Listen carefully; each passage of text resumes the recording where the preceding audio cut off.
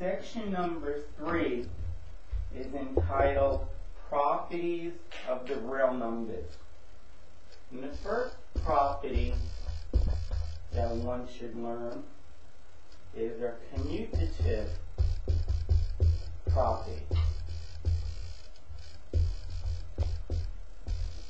And we have two, of addition and of multiplication. For addition, it says that the order you add two numbers does not matter. And we'll come right back to that in a moment, but first I want to state multiplication. It says the order that you multiply two numbers, A and B just represent any number you feel like stating.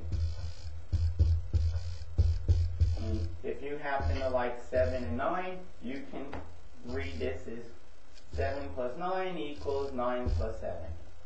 7 times 9 is the same as 9 times 7. Now, it makes complete sense for addition, for it to commute. For example, if you're waiting on two checks to come in the mail, one is for $78 and the other is for $23. Is it going to matter which one comes first? If the $78 check comes first and then the $23 comes second, well, when you add them, you get $101. And that's one scenario. The other scenario is the $23 check came first and then the $78 check came second. And I doubt you're going to be disappointed to say, oh my, I wish the $78 check came first. Because in the end, you still get the same amount of money. Okay, of course you may prefer the $78 check to come first because you need the money immediately. But if you didn't need the money, just you care about how much it is, it's the same amount. Doesn't matter which check comes first. Just doesn't matter. If you need to add 1 plus 8, and you like using your fingers, it's very inefficient to start off with 1, there's the 1, and then count 8 fingers, count on your fingers for a total of 8 fingers and say 1, 2, 3, 4, 5, 6, 7, 8, 9. That's not efficient. What you should do is do 8 plus 1. If you want to count on your fingers, well, you start at 8 and you add 1. Put up one finger and say 9, and there's the answer. Okay? I mean, if you want to use your fingers, fine, but be efficient about it. Don't start with 1 and then see if I can draw this.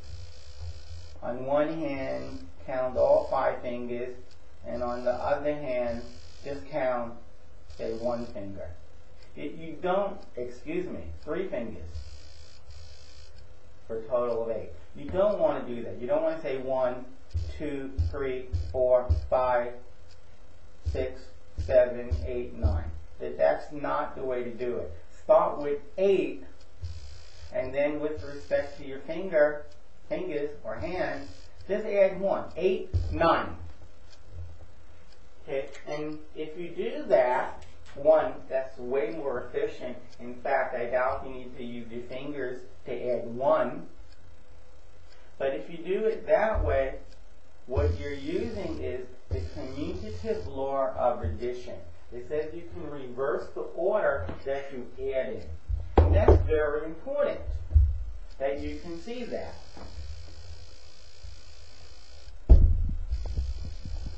It's very important.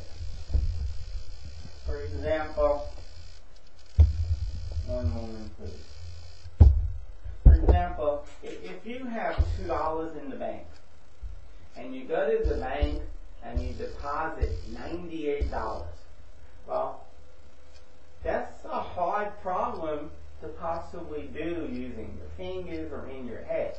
You don't want to go 2, 3, 4, 5, 6, 7, and count 98 fingers.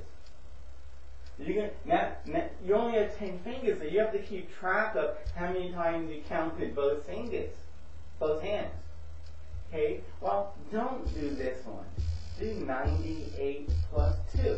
And I'm sure you can say 98, 99, 100.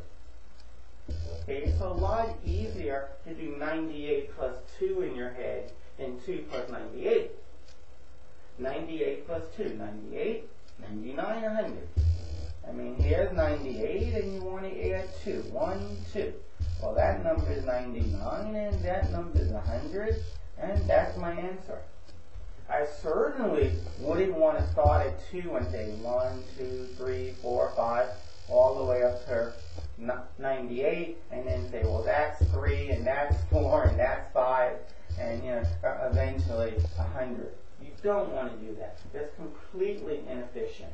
You really should know, and not just know, but use the commutative property of addition.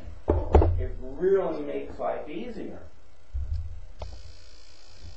A lot of students can state it.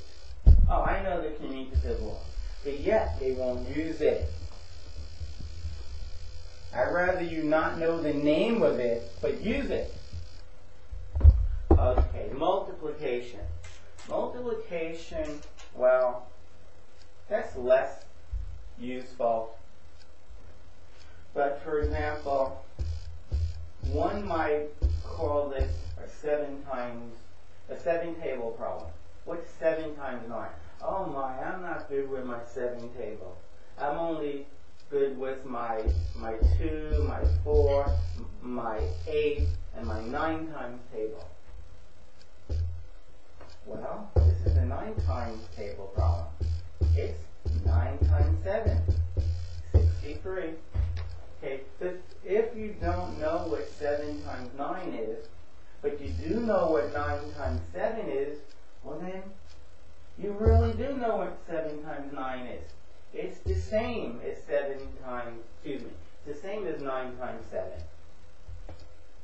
If you really don't know what 2 times, let me make it a harder one. You really don't know what 7 times 2 is because you're not up on your 7 times table. Those are the only 4 tables you know. Well, if that's really, really true, if you only know perfectly the 2, the 4, the 8, and the 9 times table, well, you know what 7 times 2 is because it's the same as 2 times 7, and you know your 2 times table like you know your name. So 7 times 2 is 14.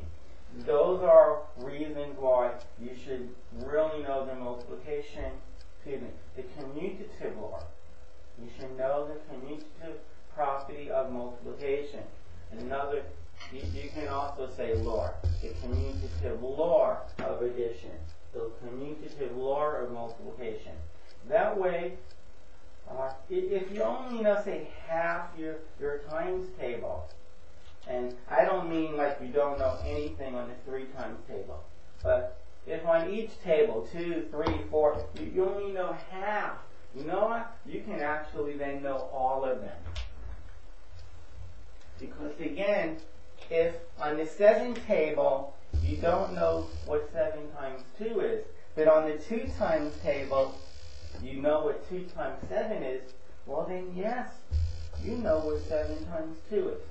So if you're a bit sloppy on your multiplication table, well first, it obviously takes you twice as long, if not more than twice, to do your homework. Okay, and nobody wants to spend more time on their homework than they need to. So if you were to learn your multiplication table, your homework time would be half. Instead of spending an hour, you only have to spend 30 minutes. Instead of spending 2 hours, you only have to spend an hour. And your grades will go through the roof. It's really a good investment to learn your times table. But if you insist on not learning it, or in the meantime, if you need to know what 8 times 4 is, and you say, no, I don't know that, you could ask yourself what 4 times 8 is. And you say, oh, I know that one. That's 32. So you got that one for free. You didn't know what 8 times 4 was. You didn't know what it was. But you know what 4 times 8 is. So now you know what 8 times 4 is. So you can actually know half of the times table, but be able to do every problem.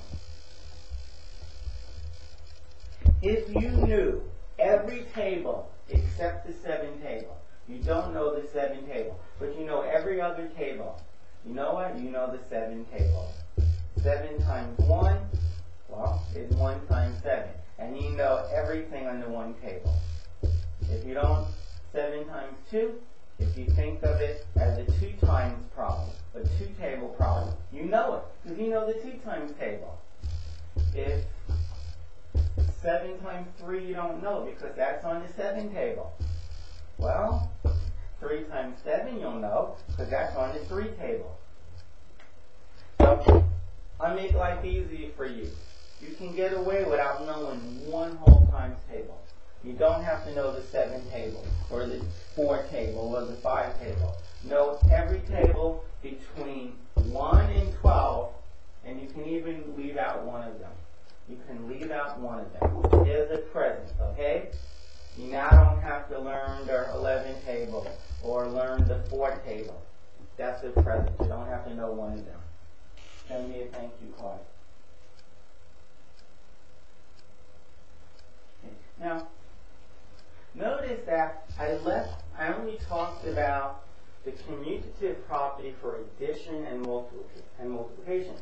What happened to subtraction and division? Well, 7 minus 4 is 3. If we did have our subtraction rule or law, it would be 4 minus 7. No, switch them. That's what the commutative property says. But 4 minus 7, well, to do that, we do 7 minus 4 is 3, but it's negative 3. They're not equal. They're not equal. We didn't get the same answer. 7 minus 4 is not 4 minus 7. Okay, if you're insisting on taking away 7 and you want to get 3 like we did on the first case, the number that goes there is not 4, it's 10. Okay, so you can't switch it. The subtraction law of, the commutative law of subtraction is not a law, it's nonsense. Same thing with division. 10 divided by 2 is 5. I know it is, because 2 times 5 is 10. But if I switch it, I do 2 divided by 10. I don't get 5 for one reason. 10 times 5 is not 2. In fact, I get a half. I get a half. Okay, and once again, they're not equal. There is no commutative law of addition, subtraction or division. I kind of gave you one for subtraction. I said if you reverse it, well then you have to put a minus sign in front. But commutative law doesn't say anything about adding anything up. It just says switch the 2. Keep the sign in the middle the same. If it always holds, we call it a law.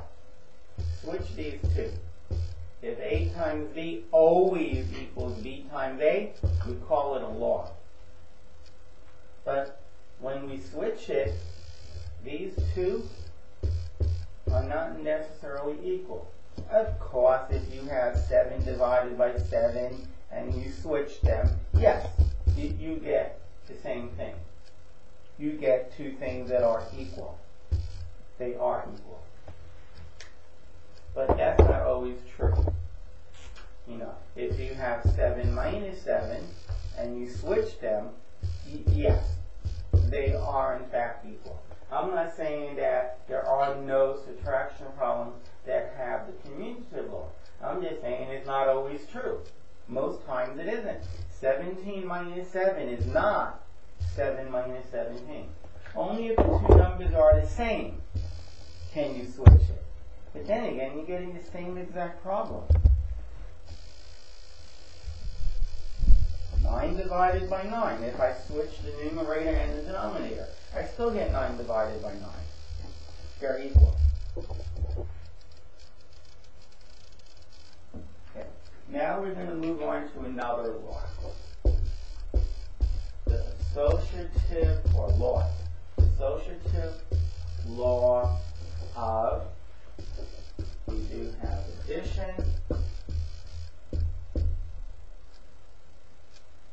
and multiplication. The associative law of addition says if you're adding 3 numbers, you could add the first 2 and add the third to it, or you can calculate the last 2 and add that result to the first. Multiplication is similar. If you're multiplying 3 numbers, A, B, and C, Y, you could multiply the first 2, and then whatever result you get, multiply by the third, or you can multiply the last 2 first, and then do A times the product of the last 2. Okay, when might this be friendly? Well, 7 plus 2 plus 4.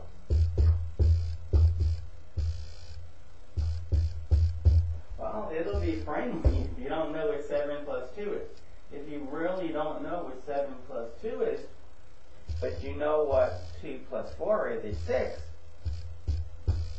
Of course, you're going to have to know what 7 plus 6 is, which is fine.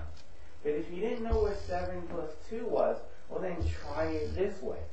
If you did know what 7 plus 2 is, you knew it was 9, but you don't know what 9 plus 4 is, hopefully you'll know what 7 plus 6 is. You get a second chance of getting it right. 3 plus 2 plus 8. 3 plus 2 plus 8. You can do it that way, do it this way. 5. 5 plus 8 is not the friendliest problem. 5 plus 8 isn't the friendliest problem. But you know what? I'm real good at adding 10. 2 plus 8 is 10. 3 plus 10 is 13. 4 plus 10 is 14.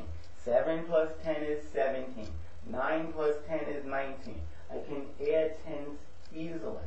So, I'd rather do the second case. I'm positive that 3, well, A, you have to know that's 10. Well, I'm positive that 3 plus 10 is 13. But you know what? 5 plus 8. You ask me that problem 100 times. I might only get it right 99 times. A good day I'll get it right 100 times.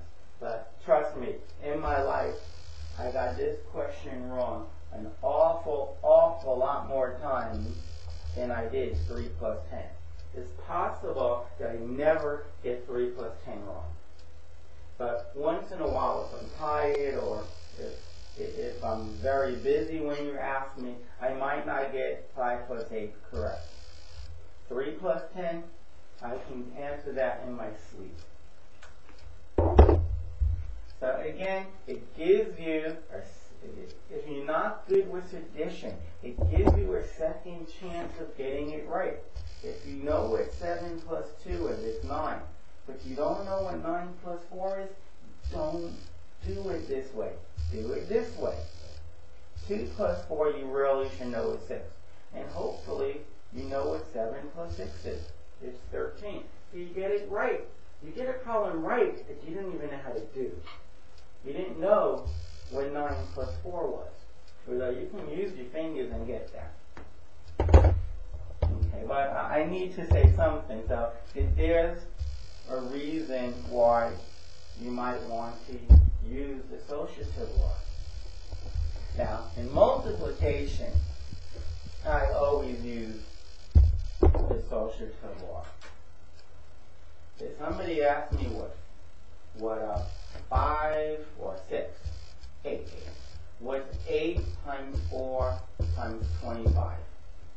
Well, it's this, the same as this. I can do those two or these two. Now let's even suppose I'm real good with my times table. 8 times 4 is 32.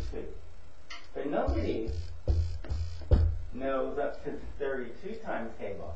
This is hard. That would involve pencil and paper. But you know what? That's 8, and that's 100. I do not need pencil and paper to do 8 times 100. It's 800. Okay? If you actually use pen and paper, you would also get 800. But you don't need to. Use associative law, and it becomes almost elementary school. This is 100. 4 quarters are 100. 4 times 25 is 100. 8 times 100 is 800. It ate through this problem. It ate through it. If you want to know what 8 times 2 times 5 is, 8 times 2 times 5. Well, you can do 8 times 2 is 16 times 5. And there's a good chance you won't know that because you don't know up to the 16 times table. Or you can say it's 8 times 10. But the 10 table is easy. It's 80. So here's a problem that somebody gives you. You convert it, and then you can do it in your head. You can do it in your head. Now, I'm going to talk about one last thing. Well, okay. We'll come back to this. Now we're going to go on to the distributive law. Now, the distributive law, in my opinion, when it just comes to ordinary numbers, not variables, which we'll talk about later, it's really useless.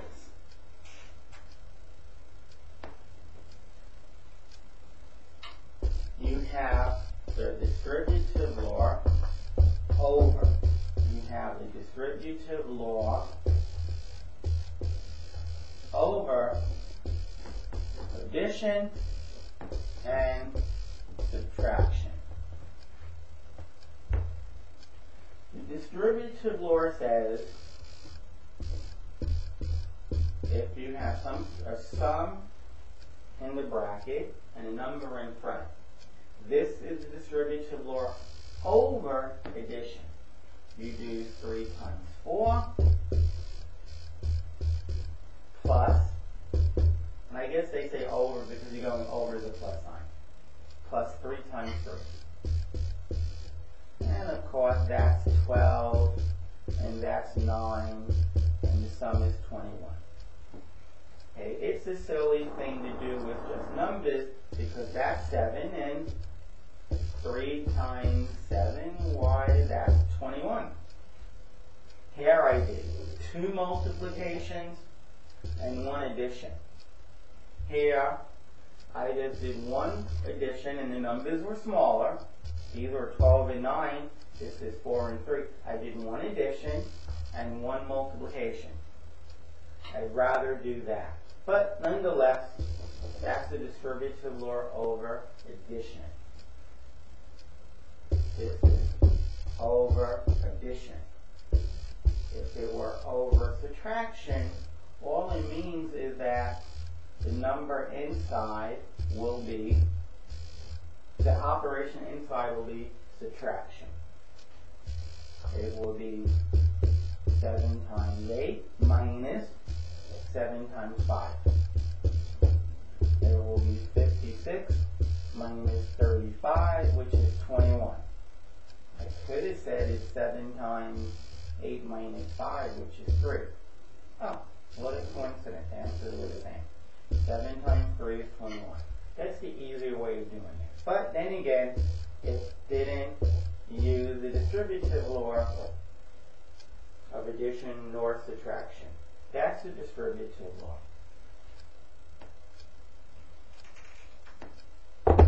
Now, I'm going to give you some equations. The left side of the equal sign will equal the right hand side, and the question is going to be, which law did I use? which law did I use?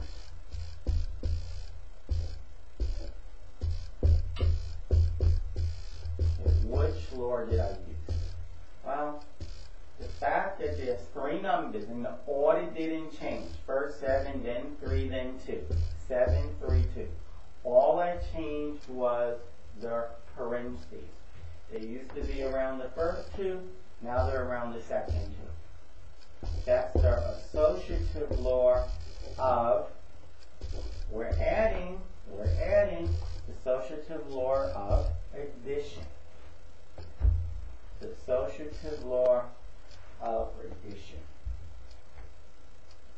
If I tell you 2 times 33 is equal to 33 times 2, if you switch the order of two numbers, and I did, 33 is now first, 22 is second, 2 is second. This is the commutative law, associative law of addition. This is the commutative law of, well, we're multiplying. Commutative law of multiplication. You have 7 times 3 times 2. 7 times 3 times 2. But I moved the parentheses. Here they're around the first two, and here they're around the second two. That's the associative law. This is the associative law of, we're multiplying, multiplication.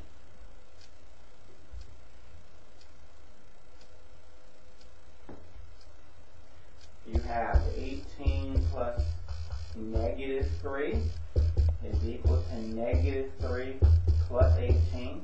The numbers, they will switch. Here negative 3 is first, and then 18. This is the commutative law, or property.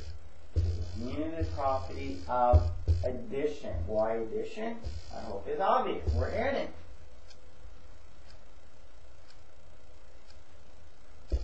Three times 21 minus 2 is 3 times 21 minus 3 times 2.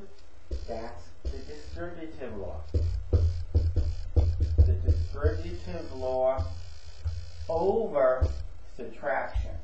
But it's subtraction in the middle. If it were plus, then it would be the distributive law over addition.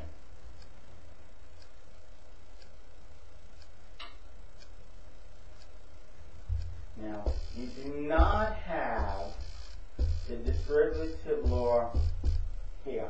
This is not 2 times 3 times 2 times 4. A lot of times I ask students, if you were not to do the 3 times 4 first, what would you do? They would say, oh, you multiply the 2 times the 3 and 2 times the 4, and you multiply that answer. 6 times 8. 6 times 8 is 48. But let's look. 3 times 4 is 12. 2 times 12 is 24. It's not 48. It's not 48. 6 times 8 is 6 times 8, and that is 48. The mistake was right there. You don't distribute over multiplication. You don't distribute over multiplication or division. You have 2 times 3 over 4. This is not simple. 2 times 3 over 2 times 4 is 8. I mean, the reason that's silly is you can, since you multiply top and bottom by 2, you can now definitely divide by 2. And you get back this number in the bracket. So you really didn't multiply, which is 3 over 4. Yeah. So you didn't really multiply it by 2. You multiplied by 2 over 2. Now, what I want to show you is that if you use the associative law and the commutative law at the same time, well, then things become very friendly. For example, if you have 4 times 7 times way it's written without brackets, it kind of says you should do the first two first. Now the commutative law says, see, I want to get the 4 and the 25 together. The commutative law says that you can switch the 7 into 4 times the 25. And now the associative law says keep in the same order. Instead of putting brackets around the first two, you can put it around the second two.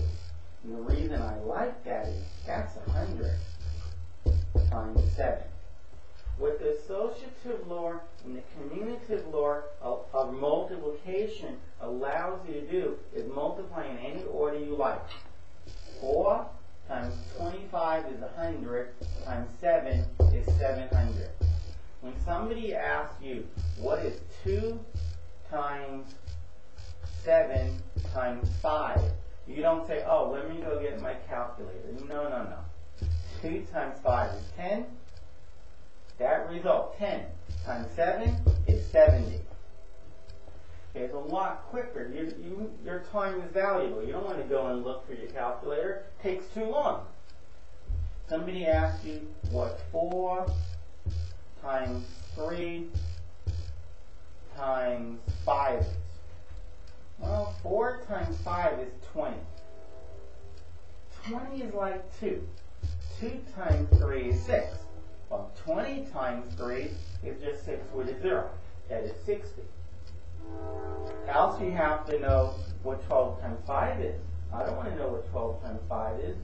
Maybe you know that 5 times 3 is 15. In fact, you should know that. But maybe you know what 15 times 4 is. Okay. Now, another thing. Suppose, see if I can write this up correctly.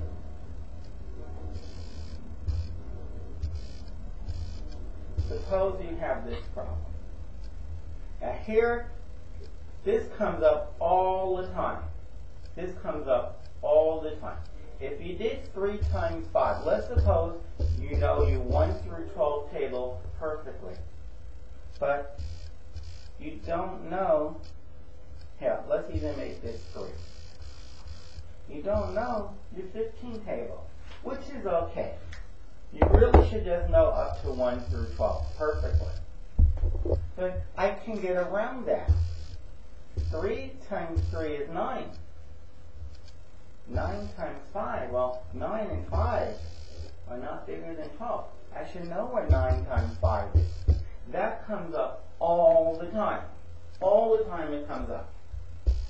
4 times 7 times 2.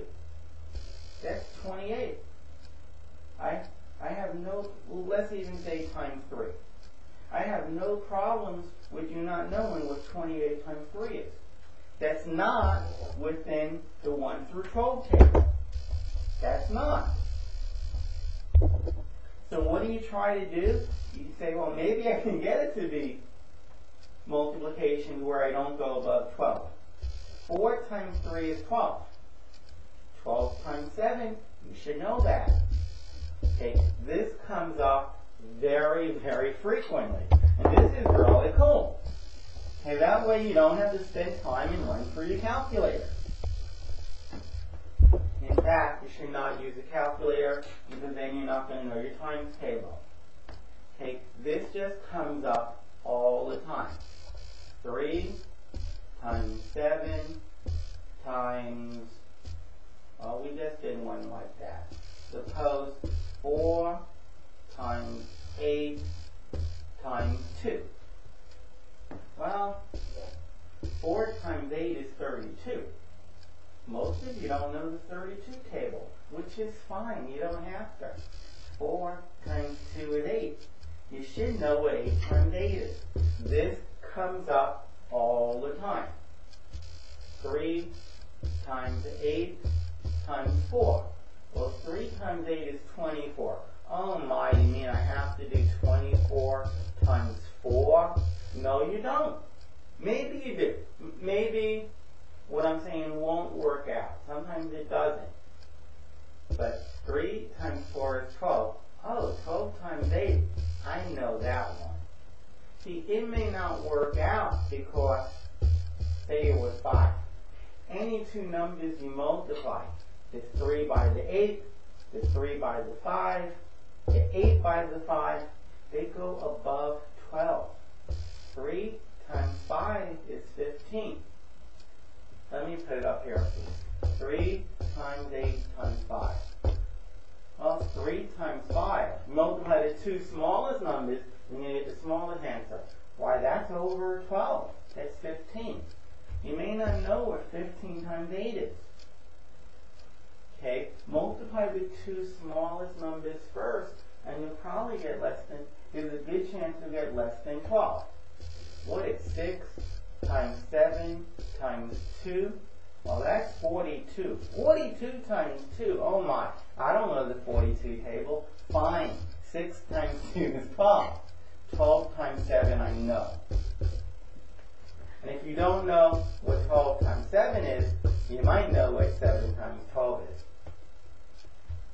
Okay, so don't run for your calculator, because a lot of times the problems are much easier than you think. 25 times 7 times 4. This is really, really not a calculator problem. 25 times 4 is 100. 100 times 7 is 700. When you're multiplying three numbers and two of them are 25 and 4, just jump on it. 25 times 17 times 4. 25 times 4 is 100 times 17. Why, that's 1700. I can do problems like this all day long, really quickly. Boom, boom, boom, boom. Because I can multiply 100 by any number. 100 times 13, 1300. 100 times 18 is 1800. So if you said 25 times 4 times 18, in any order, I'll know it. 25 times 4 times 13 in any order, meaning 25 times 13 times 4, or 4 times 13 times 25, or 25 times 4 times 13. However you put it, I see 25 times 4 first, times 13. Alright, that completes the section on the properties of our numbers. Okay, good luck with it.